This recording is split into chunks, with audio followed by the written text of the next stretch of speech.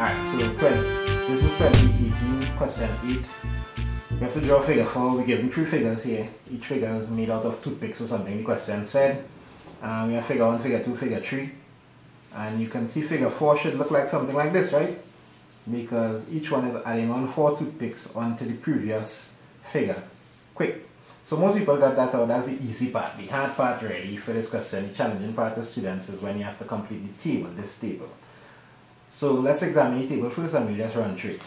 Figure 1, 2, 3, 4. That isn't 5, eh? This could be any number.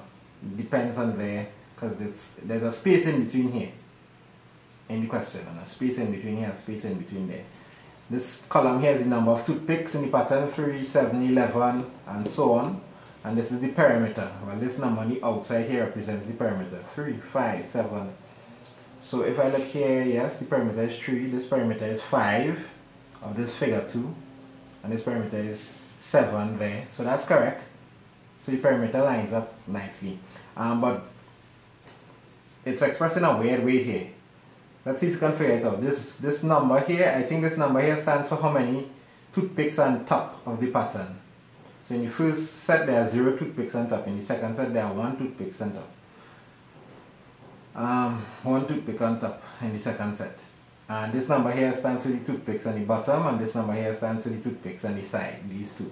So this will remain constant, right? Because there's always going to be 2 toothpicks on the side going on there. Alright, so you can check that. But you don't need to know that to do the question, I'm just saying. Let's get into the question. Number of toothpicks in pattern, 3, 7, 11. This is separated by 4 each time. So the next one for 4, it's going to be 15. 11 plus 4 is 15. That's the pattern there, right? Or the better way to do this is recognize connected to this number. It's multiplied by 4, take away 1. 1 by 4, take away 1 is 3. 2 by 4 is 8, take away 1 is 7. 3 by 4, take away 1 is 11. And so on.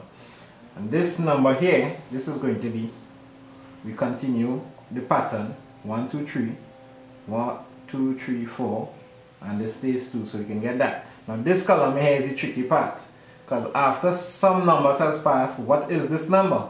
Well, you can see this number is always related to the number in the middle here, so this number should be 20, right?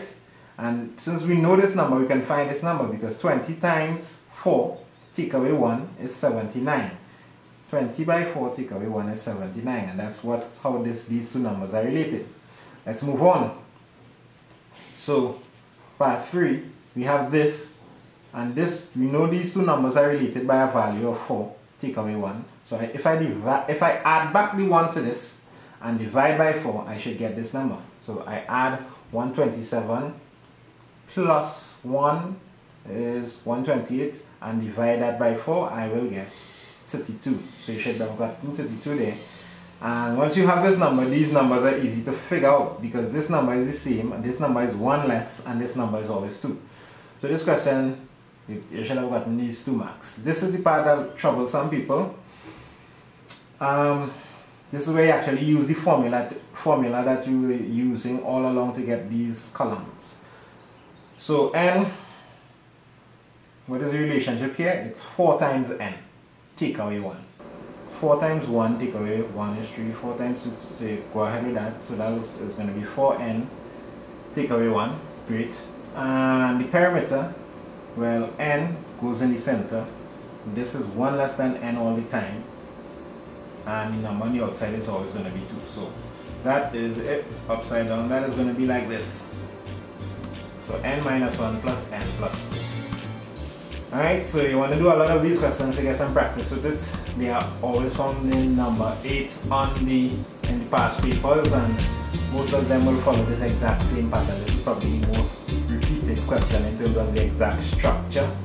So have a go at it. If you have any problems,